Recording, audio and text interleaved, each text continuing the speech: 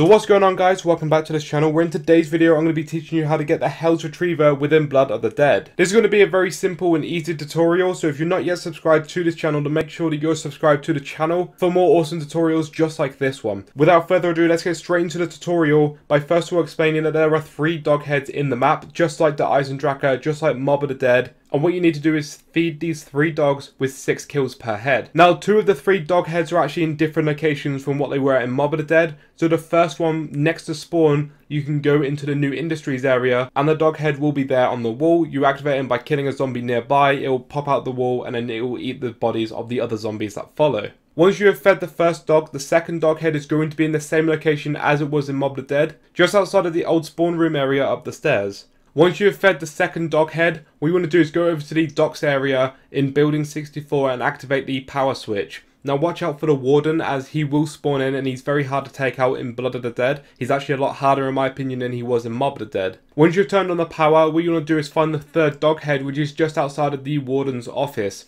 So head over to the warden's office and by this door right here, it will then reveal this outside area that we've never been able to go to before. And just on the side of the warden's house is going to be the third and final location of the dog head. Feed this dog, make sure he's had all the zombies. And once you've fed all 3 dogs, go inside of the warden's house, go to the back of the house and there is a grid on the floor which will ask you to fast travel to the showers. You want to go fast travel to the showers and you'll start flying through like this underground area. On your way to the showers you'll see the Hell's Retriever, and as you fly past it you need to hold square to pick it up. And there you go, you've got the Hell's Retriever within Blood of the Dead. Now once you've got this far, you might as well get yourself a free Blundergat. I'm going to do a video on this. Down in the description below or up in the top right hand corner is a card to the free Blundergat. If you want to go ahead and watch that video, it's very simple to do once you've already got the Hell's Retriever and you've got yourself a free wonder weapon. But that is going to be it for me in this video, so if you did like it, then please make sure to subscribe to the channel for more zombies content, like the video, and with all that out of the way, thank you so much for watching and I'll catch all you guys in the next one.